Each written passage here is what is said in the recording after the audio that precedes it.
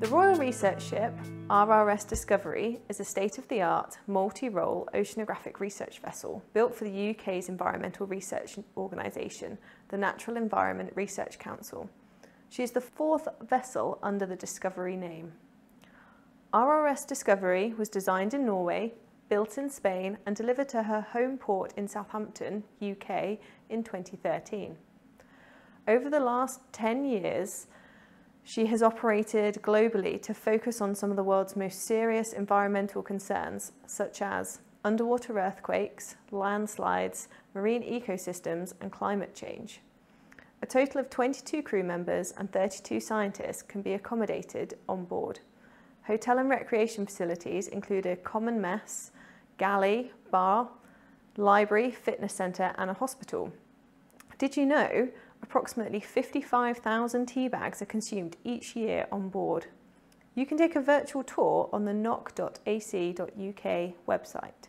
The ship specialises in work in the very deep waters up to about 6,000 metres, facilitating marine science in remote location, and spends an awful lot of time in the North Atlantic. She's recently returned from the UK overseas territories of Ascension, St Helena and South Georgia, as well as working in the Southern Ocean. The ship has worked on investigating the Darwin Mounds, cold water corals in deep waters off the northwest of Scotland. This has been aided by high-tech equipment such as remotely operated vehicles and autonomous gliders.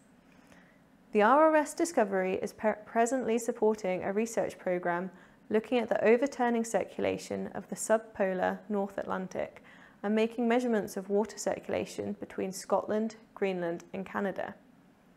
This is important because the sinking of surface waters in this region and its release of heat to the atmosphere keeps Scotland's climate much warmer than it otherwise should be for this latitude. The overturning circulation takes carbon dioxide, which dissolves in surface waters and stores it for hundreds and even thousands of years in the deep sea, away from contact with the atmosphere.